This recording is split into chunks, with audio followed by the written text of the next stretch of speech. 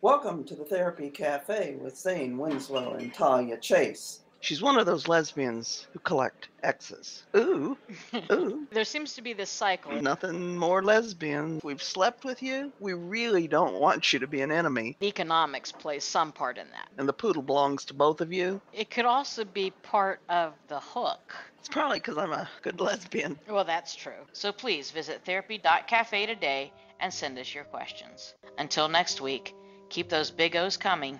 Bye-bye.